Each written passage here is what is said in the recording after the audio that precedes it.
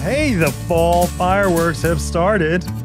The autumn leaves are putting on a colorful show. Have you ever wondered why are they doing this? It's almost early, I think. Doesn't it feel early? It feels early. You know, we're still like September. the end of September, but I think it has to do with a little bit of the dryness in the air. Yeah. But is it the cooler nights, which I don't feel we had yet? Shorter days. It's the shorter days. Yeah, it's all about the light transmission, and I've noticed like a lot of times, like now getting up in the morning, it's like, oh my gosh, it's dark. I'm going back to bed. You know? But we're run by the clock, and at night it's like, wow, it's like, you know, lights are on, and it's like, yeah, like, you know, the business owners, we got to put the parking lots lights on early, you know. Cool. Energy. Yeah, but that's what we talked about in an earlier segment about how that's what calls everything into being. So, when a leaf falls from a plant, bear with me. This is a radio, and on YouTube you can see me trying to do my best imitation of a leaf falling. So if you have a tree and all of a sudden like a leaf falls and floats to the ground, what happened to make that fall?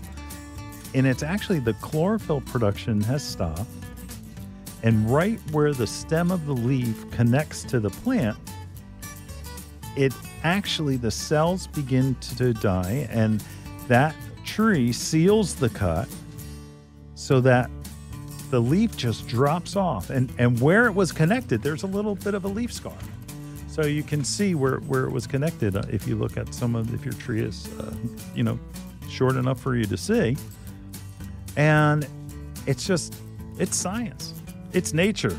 It's an amazing thing. Chlorophyll production, when it slows down, and that's when it slows, you can see it by the pigments beginning to change. During the spring and summer, there's plenty of chlorophyll, so there's plenty of sunlight to make chlorophyll. And see, and that's what's going on, is that like there's not enough light to produce the chlorophyll that's required by that particular variety of tree. And you'll see like some trees are dropping their leaves now, and you can see, and there's some types that are perfectly green. They look like it's summertime. But when the light begins to change and the colors begin to change in the trees, and that we know that there are certain types of trees that are going to be like sugar maples or beautiful, wide ranging from yellow to orange to red, and that there are a lot of trees that have different colors. There's a lot of trees that are just like that bright, brilliant orange, lemony yellow. And now, so the three pigments of leaves, so chlorophyll obviously is green, okay, and it uses the sunlight to produce food. Now, there is carotenoid, which is carotenoid,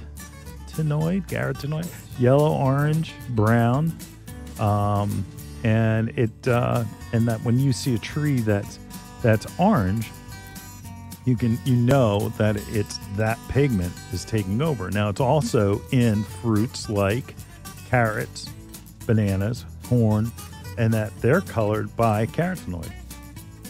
Anthocyanin. I was so proud of myself when I learned that several years ago. I was like, yeah, it's anthocyanin. Anthocyanin is the red color, and that's not only in trees, but also in cranberries and red apples and cherries and strawberries and more. So if we have low temperatures in the fall early, it'll favor a lot more red in maples. If there's an early frost, it low temperatures opposed to a frost. So if there's a frost, it weakens that red color.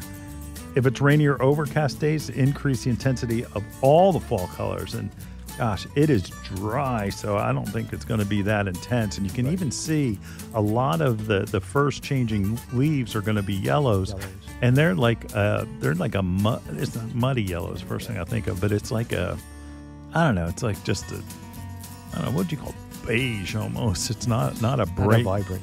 No, not vibrant at all. No. Not vibrant at all. And that, got to remember this too. What about broadleaf trees? that are here in the northern region, they shed their leaves in the fall. Usually just goes right to brown and just drops off, almost like a conifer and a pine, where the needles will drop off too. Oak tree, I've got pin oaks. Yeah. I love them because they look so great. I've had an issue with one where I had to cut it down because it had a disease issue in it. But the thing that drove me nuts is, like, you get all the leaves up in the fall, and then there would be this certain amount, like maybe a third or a quarter of the leaves still left on the trees that wouldn't come down until the spring, and then it would be like, didn't I do this already? But that's one thing about pin oaks and other types of oaks, where there are other types of trees that do that too. But it's just they have just a great form, and they're just a great tree. Now, again, shrubs like azaleas, they will drop their leaves too. It's all about the amount of sunlight they get. For instance, as a rhododendron or an azalea or another type of broadleafed evergreen grows in your landscape bed, that as it grows, the sunlight that is not getting to the leaves underneath the new growth, that's going to drop off because it's useless to the plant. It just basically is a burden to the plant, so it falls off. So don't be surprised or worried if all of a sudden you see your azaleas have dropped a lot of leaves and they look a little bit on the sparse side. Same thing with arborvitaes. Arborvitaes are going to shed out a little bit of their old growth. Evergreens shed, okay? But they keep their outer branches and their evergreen. Deciduous trees and plants drop everything. So, if your evergreens get a little bare and they shed a little bit, it is not a concern. There are some types of needled evergreen, like pines, where they don't shed their needles every year. It's like every 2 years. So some years you'll notice where it's like, how come it's doing it this year? Yeah. And it's just what they do in certain ways. Enjoy the fall colors. Enjoy. Don't think that, it's going to go right into winter. No, enjoy the autumn.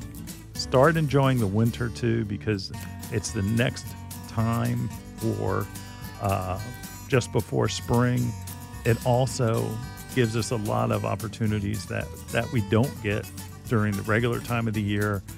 There's a lot of views that are different. And one thing that I always love, that when we get to December 22nd, every day we get a little bit more sunshine. Every day there's a little more sunshine until we get to June, and then it starts all over again. Yeah. So right now we just got to our fall season, so it's going to get a little dark and keep doing that, but it's not long before we get into Christmas. Look at your local stores. Christmas stuff is out already. I know. Aaron, did you tell me that somebody was telling me that they saw stuff at Target already? Oh, no, it wasn't me. I don't shop at Target. You don't shop at Target? Oh, no. Yeah, but to your point, yes, they definitely got started last month. Oh, my gosh. All right. Well, I guess we're talking August. They got started in August. That's crazy. I don't know. Well, everybody, Merry Christmas.